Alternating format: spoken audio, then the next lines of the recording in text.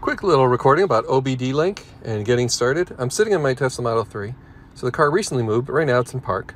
But the car is on, HVAC is on. And before you set out, you want to make sure everything's working, right? You don't want to be fiddling with Bluetooth when you're on the road to try to get any kind of OBD reading software to show you what's going on. So let's go to settings and tap on OBDLink. So in iOS 13 that I'm on now, for whatever reason, it doesn't automatically connect. Not sure why that is. I never get it to auto-connect. Some people report it, sometimes auto-connects. I don't know. But anyhow, you want to do that. You want to manually set it to connected. Turning off and on Bluetooth won't help. It doesn't get it connected. All right, next, launch your app. Now, in my case, let's try tesLAX. I think that's how you pronounce it. And, we're in. We're all set. Now, if you try to use a second app that's also going to talk to the API that's talking to the Bluetooth module, well, you may run into trouble. And by the way, if you open this app and you don't see activity like we're seeing, you want to click here and look at, I think it's accessories, and then tap on the OBD link. But in my case, it's running. Let's see if we can get that to show. And too bad there's a very loud airplane flying over.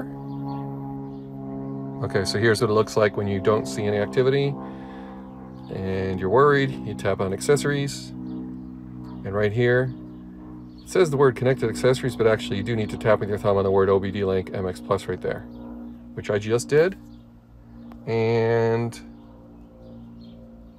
we're back. Okay, hopefully you followed all that. Now, what if we want to go back and use some other app, like I said, that uses the same Bluetooth module? So we're going to want to force quit. Right, now that we force quit, how about scan my Tesla?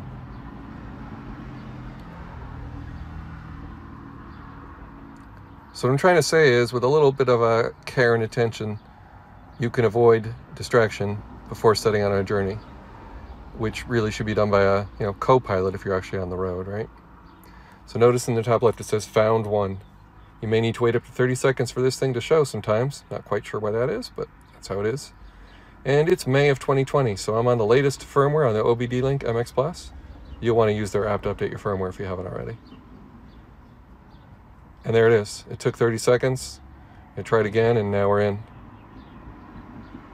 All right, let's push my luck. Let's see if we can go back. So bottom left corner, we have an exit. So instead of needing to force quit, and scan my Tesla, you essentially have a built-in force quit. Not sure. Let's try it. So I tap the exit on the bottom left. Now I'm opening up this again. tesLAX, accessories, tap on OBDLink, tap on I'm not driving, starting connection. It worked. Force quit. Okay, go back to scan my Tesla, which still showed. So it didn't seem like it really forced quit. Tap and exit on the bottom left. Hard to say. And now, yeah, we're good. Looked like for a second there we weren't. Not sure why that's showing blank. How would I put the car in drive? It's working. And parked. All right, so this is turning into a video demo of sorts of both products. Let me just go ahead and finish with a little bit of a car movement with tesLAX, excuse me. Okay, tap, tap, tap. And I should be good to go shortly here. I am. Turn the steering wheel a little. Love that.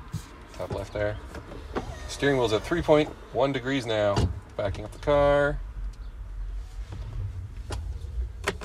And putting the car in forward.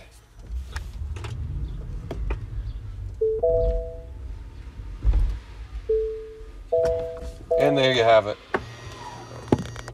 Just using the built-in microphone on my phone, so the audio is not amazing, but hopefully you found this video helpful. Thanks for watching and for visiting TinkerTry.com/Tesla, where I have many articles about Tesla based on about 30,000 miles of experience with 2 Model 3s. Thank you again. Bye now.